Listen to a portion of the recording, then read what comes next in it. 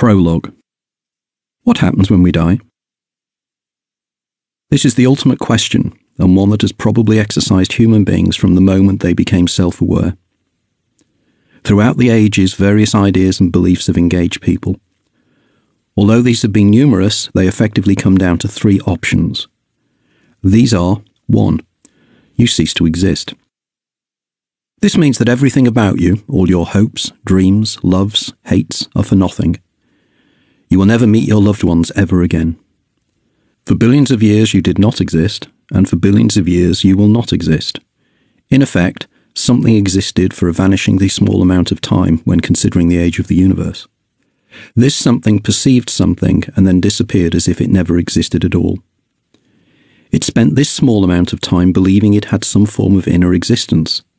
But, if modern science is believed, these perceptions were simply an accidental outcome of blind evolution, an epiphenomenon of brain processes. There was no point to this life other than its short existence. Morality and humanity have no meaning in this scenario.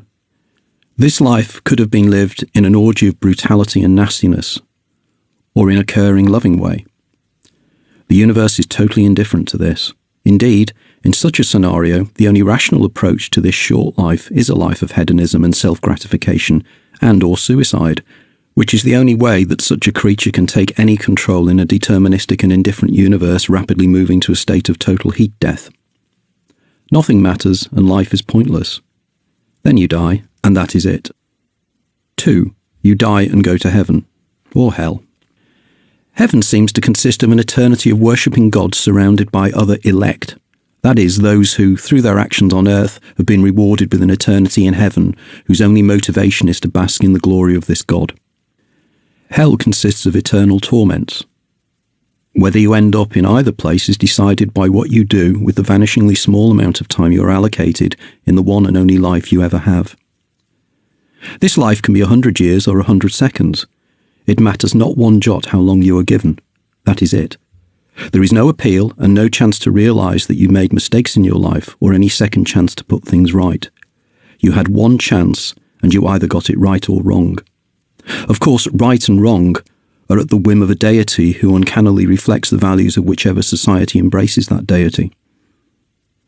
There used to be the concept of purgatory, whereby you could spend time regretting and atoning for the wrongs that you did in your life. But there is still no chance to correct these mistakes or put into practice what you have learned from this one life. But you will live for all eternity in spirit form. Eternity is a long time just to wander around heaven. It is totally unclear if you are simply a disincarnate spirit for this eternity, or whether you are of some form of body like you had in your earthly life. If you do have a body, as you had, what age will that body be? Will it be 20 years old? 35? What about children who die? Will they grow old into an older body? Will this body be allowed to enjoy food, drink, sex? Some religions ban alcohol and certain foods. Indeed, if these foods are meat-based, where will this food be sourced? If we exist in spirit, then there are no such problems. We will all be disembodied somethings. If we are, how can we enjoy this eternity? We will never again taste food, enjoy drink, or have any form of physical contact with others. Indeed, all our loved ones, assuming that we can find these in this disincarnate existence, will be similarly disembodied somethings. Surely we know people from their physical bodies, their voices, their scent. None of these sensory factors will be available in this forever and ever scenario. 3. You get reincarnated into another body. This body will be a totally new one, and it could be located anywhere on Earth. Why assume that you will be reincarnated as a human being in your own society and geographic location? This body may not be human. It could be an animal, a fish, or even an insect. Indeed, why restrict it to Earth? Could you not be reincarnated on another planet? Could you be reincarnated as a plant, a microbe? What about being reincarnated at a different time, in the deep past or the far future? But let's assume that the rebirth takes place as most advocates of reincarnation believe, that is, in a body and a set of circumstances that reflect your actions in your previous life. If you have been a good person, whatever that means, you will be reincarnated into the higher level of human life, viz. the caste system, or a lower level if you have been a bad person. Who or what actually decides this promotion or demotion is very unclear. Even more unclear is by what process this transfer of a soul takes place. Indeed, the advocates of reincarnation also seem to be inconsistent as to where the new body will be located in relation to your location in your previous life. Are you reincarnated in your locality or miles away?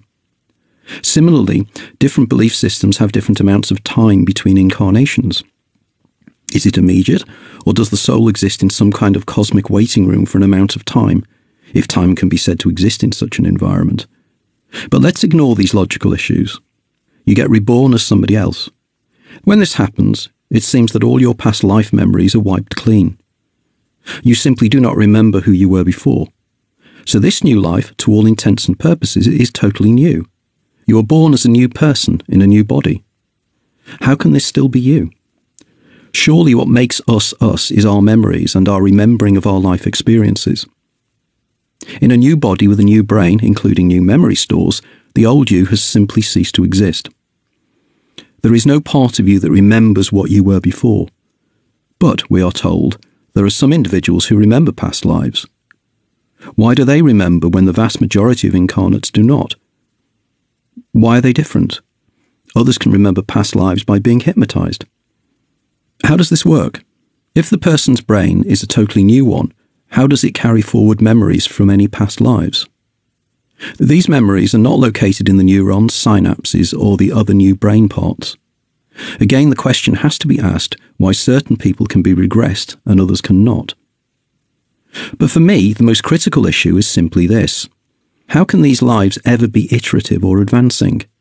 If I cannot remember my past lives and what I did in them, and none of my life lessons are remembered, then how can I learn from my mistakes? If every life is a new life with no continuity of memories from past lives, what is the point? Indeed, what kind of system punishes or rewards somebody for actions they do not remember? Surely the whole point is to learn and progress. I will not do that again because I recall how bad I felt the last time I did it. This does not take place in the classic reincarnation scenario.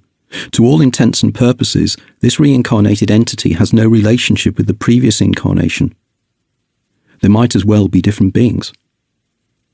I would like to suggest that there's a fourth alternative, one that is based on science, logic, and simple common sense, one that also manages to explain a number of seemingly mysterious experiences such as precognition, déjà vu, synchronicity, near-death experiences, out-of-body experiences, doppelgangers, and spirit guides. It is called cheating the ferryman. But why is this concept so important to me? So important that I have devoted nearly 2 decades of my life and written probably in excess of 1 million words over 11 books and numerous articles. Well, it all comes down to an event that took place in the winter of 2003, which focused my attention on another event that took place a few years before. This was to change my life forever and focus me to take a totally different career path, a path that has ultimately brought about this audiobook that you're about to start listening to.